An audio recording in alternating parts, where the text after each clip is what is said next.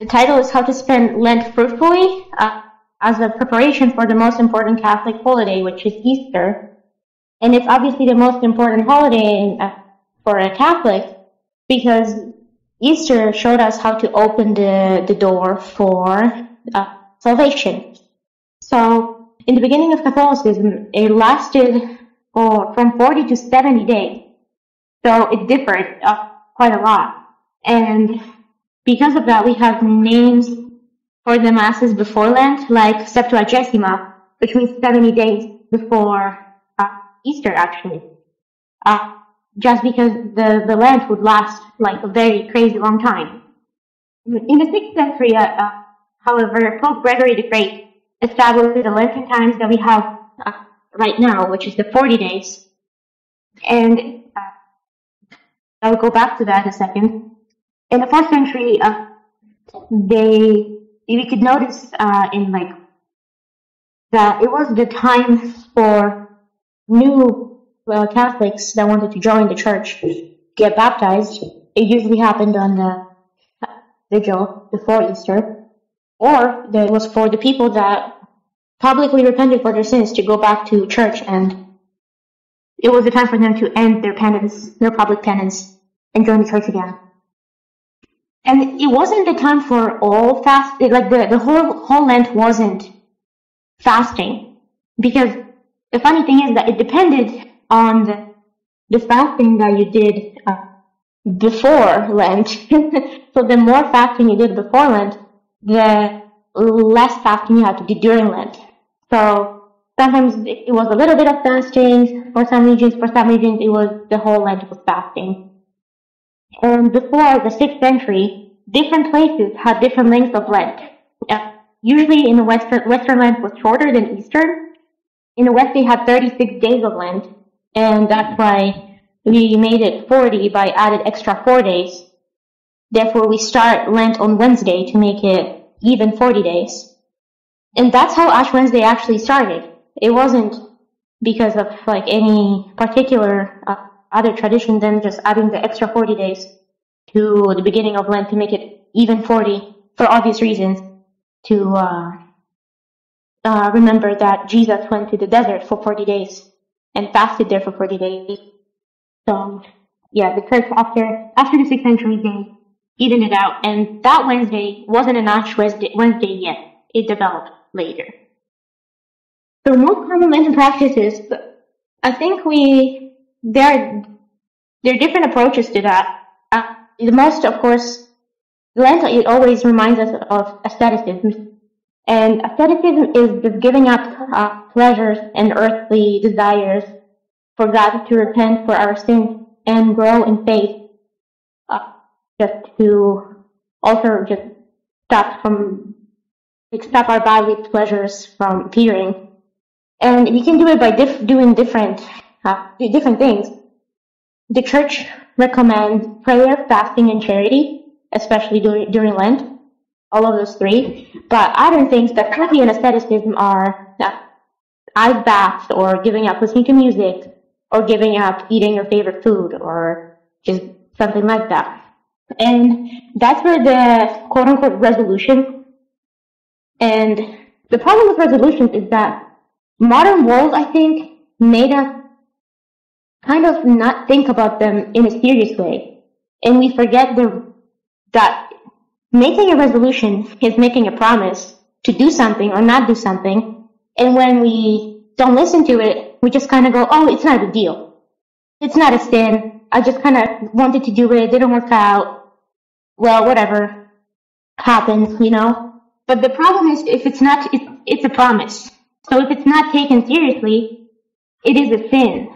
And it's not a mortal sin, it's a venial sin, but still, it is an offense. And we really should remember about that. So, especially during Lent or Advent, when we take up resolutions like, I'm not gonna eat candy because that's the most popular one, or I'm not gonna drink soda, or I'm not gonna do this or that, or I'm gonna pray more, you gotta do it. And if you don't do it, you should confess it. Because it's not a little thing to omit. It's very important to take these things really seriously. And of course, we should be reasonable with our resolutions and the asceticism we want to take on during Lent, and make them into habits. So it becomes something that makes us grow in our spiritual life and helps us grow in faith, instead of just a little like, oh yeah, I'm just giving up candy for just, so I lose weight. Because that's not the point of Lent. We are not supposed to lose weight during Lent. That's not why we fast. That's not why we don't eat candy. The point of it is just to grow spiritually and be stronger in the faith and get further and further from the modern world. Fasting. I think it's going to be the longest one and the most praised way of going through Lent, and should be very praised because it's very powerful. I'll just go over like a bunch of things, not really with the order mentioned here. So fasting is it's not abstaining. Fasting is just not eating food. And just you can fast doing different ways. You can either like one bigger meal and 2 tiny meals, or not eat at all. Jesus didn't eat at all, and that's the fast that we should really be doing. First Christians fasted every Wednesday, Friday, and Saturday, and on Wednesday they fasted for Judas's betrayal, just to remember Judas's betrayal, and as a repentance for that, they fasted on Wednesday. I don't know why Wednesday, but they just did it that way. Friday was, of course, as a remembrance of death of our Lord, and Saturday was as a remembrance of putting him in the grave. And before, as I mentioned as well, the more they fasted during those daily fasts throughout the year, the less they had to fast before Lent. So pre-Lenten fast wasn't as severe. Because in certain regions, in 3rd century, for example, before Lent you had to fast for a whole week, or in other places you had to fast for 2 weeks, except Sunday. So they wouldn't eat basically anything for 2 weeks, or they would just eat like one meal before Lent even. And then after that, with time, Lenten fasting got stricter, and because of that, the weekly fast gradually disappeared, and now we celebrate it as, I think it's called dry days, and those are the Wednesday, Friday, and Saturday of, I think, the last month in the quarter, or something like that. I can't exactly remember. Fasting is, as I mentioned, also a form of an asceticism, and it's been known for ages. It appeared it was appreciated by ancient civilizations as a way of pleasing their gods and hoping that they would forgive them their sins. So it's now in Catholicism, all of their religions praised fasting before. Jews thought that fasting was an important part of any religious practice. That's why I think as Catholics we should really focus on valuing fasting. Because at least from the Sword book, there's a beautiful sentence that says that if you really want to be a true Catholic, participating in the truth of the gospel and in the life of the church, you have to be fasting, otherwise you're a hypocrite. Fasting is a way of humiliating ourselves in front of God, repenting for our sins. And if we add kneeling and prayers also to fasting, it's so powerful that it helps us control all of our earthly desires, and it helps with casting out demons. That's something that I don't think we're reminded of very often, that only with fasting and prayer we can cast out certain demons, and that's like the most powerful exorcism that we can perform on ourselves, really. Fasting is also a virtue of temperance. It helps us temper our bodily desires, all of our in moderation, or any sort, really. Even if it's food or just anything. It just helps us leveling the emotions that are around us every day, around different things, like arguments with people, or just being moderate really with anything. If it's clothing or food or games or whatever else we're struggling with, it really shows that if you're fasting and you're doing it well, you are capable of controlling your body very well. It's also a penance for our sins. It adds up the value of our prayers, so it makes them stronger and helps us with fighting against other temptations, and also on the spiritual level, like with the mind. If we want to get, makes you less. I feel like it makes you less angry and more like just leveled. Really, it just makes you leveled on different fields. So it's not only moderation with food, but also just when you talk to people, you feel calmer. It's also a sign of awaiting for our Lord to come back. It reminds us that He will come back, but before that we have to mourn His disappearance. And that's why the fasting appears around times when we are out to remember our Lord's sacrifice and death. So that's why Fridays, that's why Lent, that's why Advent actually, because He is not appeared yet. And that's also what was said in the Bible, that when you have a feast while God is with you, but when He is gone, then that's the time to mourn and await His comeback.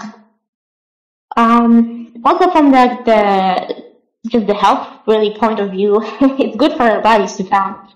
I mean, it cleanses up from cells that are just negative for our bodies, and it cleanses up all the old residue and just helps with energizing overall.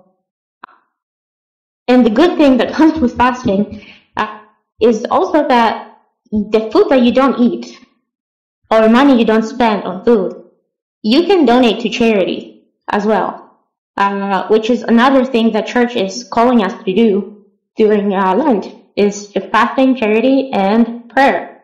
So that's something to think about. If it comes to who should fast, abstinence from meat is for people that are 7 years old or older, and then fasting for people 21 to 60 years old.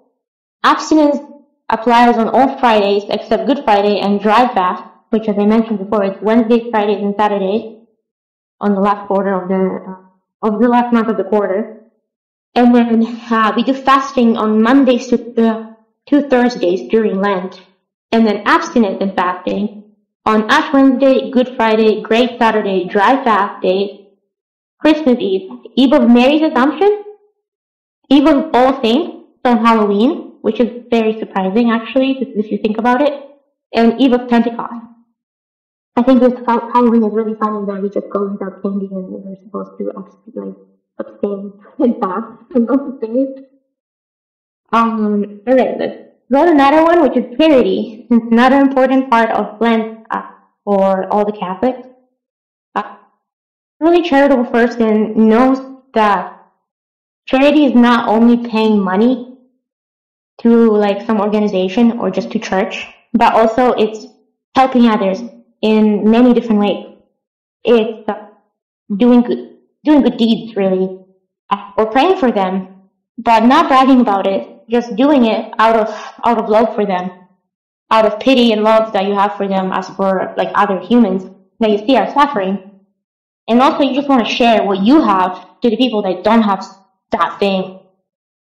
It's also good to be charitable and not like attached to anything that is of this world. So whether it's money or clothing or food or devices or books or whatever, it really can be anything if you think about that. It's good to just give it to others, get rid of this. And even if you, and especially when it hurts you, when you're used to that thing and you want to keep it, when it hurts you to give that thing up, definitely give that up. Because that's what's holding you back from reaching heaven. And then, of course, the question would be, is everyone capable of doing acts of charity?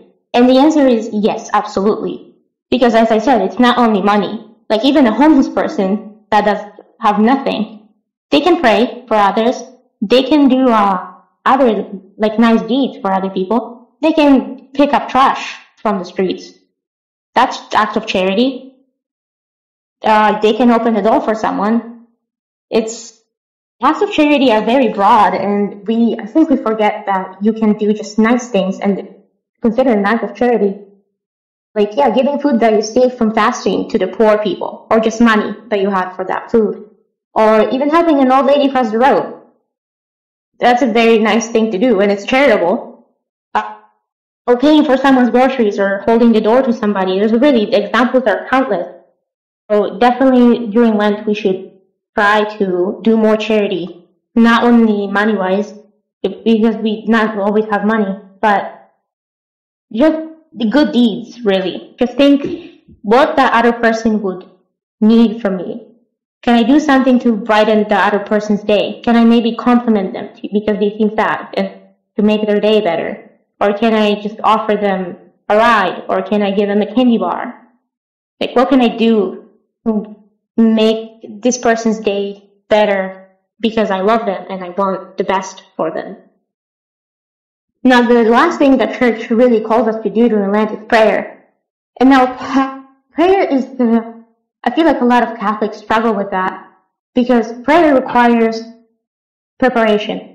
We shouldn't just jump into prayer without previous preparation and without setting an environment for it. We shouldn't just come from whatever we are doing outside of prayer without any setting our mind to it, without any putting ourselves in front of God. We just throw ourselves in there and just start, I'm just gonna pray right now. We should, before we start saying words to God, we should really calm ourselves down, put ourselves in the presence of God, and think, thank you, God, for everything you do for me. I'm really grateful. Please listen to my prayer if you wish, and if it's nice, and if you desire to do so. And when you have at least 2 minutes of that preparation, it can really change the way you're praying. Even the focus you have on the prayer, it can really help out with that. And it will probably help out with overcoming the temptations during prayer that I bet everybody's struggling with. And usually it's just thinking about other things or just mumbling the words without thinking what you're saying. I think a rosary is specifically prayer like that because it's so monotonous and you don't really think about what you're saying and you start thinking about something else. So to overcome that, you just have to remind yourself every once in a while, I'm praying the rosary right now. We're praying these mysteries. I'll try to think about those mysteries. And sometimes sometimes we can also ask God. He's like, I really struggle right now. I'm trying to pray. I can't do it. I can't pay attention. Please, Lord, help me. And then just try ourselves as well, obviously, because without God, it's pointless. Just look at the cross. And then do the fidget with rosary beads. It really helps to just find any technique that helps you with focusing your mind on what you're saying or even reading. I found that with me at least, when I'm reading during prayer, it really helps me set my mind onto the prayer. And obviously it progresses with time and you can get better. You use better techniques for it. But anything that helps really with paying attention to what you're saying, it's really important to pray and have a point with it. Because prayer that's mumbling is pointless. Because you're just mumbling words into the air.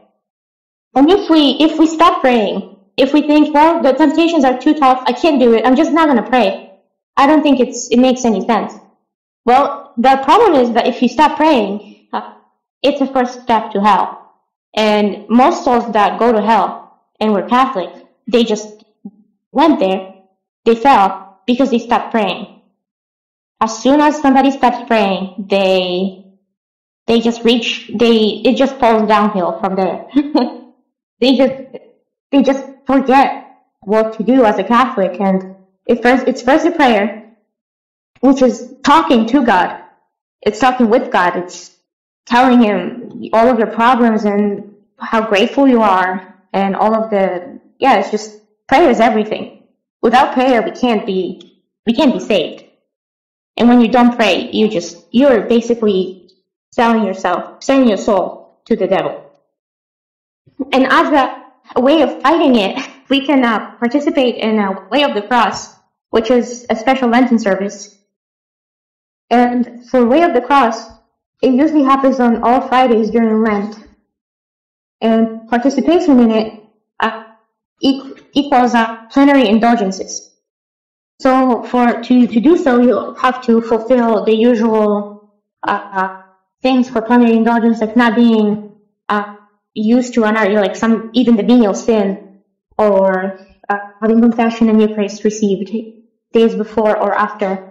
But also, you have to do it in front of the Way of the Cross pictures that has to have 14 crosses. You have to meditate on passion and death of our Lord, and has to go from station to station, unless there are too many people in the church. And then it counts still when only the celebrant does it. And then if you can go to church during due to sickness, or the church is closed, or you are traveling, you can get plenary indulgence if you meditate faithfully on passion and death of our Lord for at least 30 minutes. And obviously, ways of devotion are different. The most popular one is a church with people, with the congregation. But you can also do it at church alone, or even at home as a private devotion. Any really way of practicing the Way of the Cross, I'm sure, grants us great graces from our Lord for remembering His great sacrifice that He's done to us. And thank you very much.